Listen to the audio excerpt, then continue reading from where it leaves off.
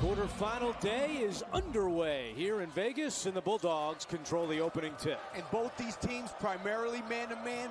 And that's Boachi's second foul, so he comes out as Johnson connects. And now their team, Andrew, is very small. Asabor in the paint, gets to the hoop, counted and one. You know what was so good about that move? He had missed 7 games, all losses, with a hand injury. Jackson, nice shot fake and knocks it down. Javon Jackson points in the paint today for the Bulldogs. And Jackson hits another.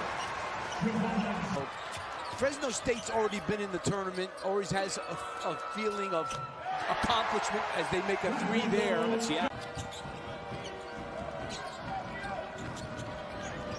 Just forgot Pope. Left alone, and he buries it. 12 straight points for the Bull. Asabor. And finally the run stops. First point. Now the shot clock at 5. Here is Yap in the paint. Yap goes up and connects. Good move. Darius Brown let him. But you know, when you're a 5 seed, okay, what's the big difference between being a 5, being a 6? I don't think there's a whole lot of difference there. There's Isaiah Hill from the outside. Asabor on the block that time when he ran for it. And Brown back to back. Ledouche getting separation and scoring. That's 3 layups. And here's that zone. That's a great high low. Asabor the finish. He's got 20 against the zone now. Isaac Johnson from the outside. It's good. Hill, beautiful off glass. And Ledouche had it taken away. Loose ball scramble. Brown, shot clock winding down. It's good.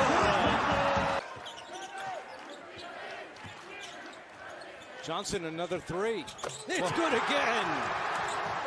And he's tied. Weaver attacking and scoring again. Fresno doing a good job running their half-court offense. That's a 3 for Pope. Johnson drives in. Now kick out. Extra pass. Jackson. Jackson for 2 is good.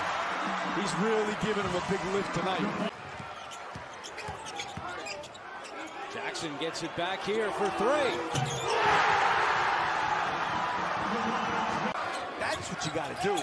See, now he touches it, you end up with an open shot. He's got to touch it first. I'm not saying he's got to take every shot.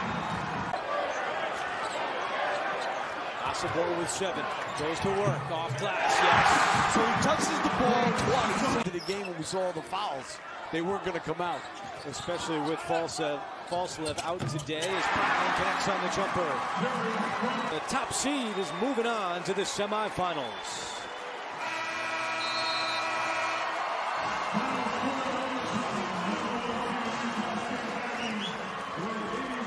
Sixth time in the semis in the last 7 seasons for Utah State.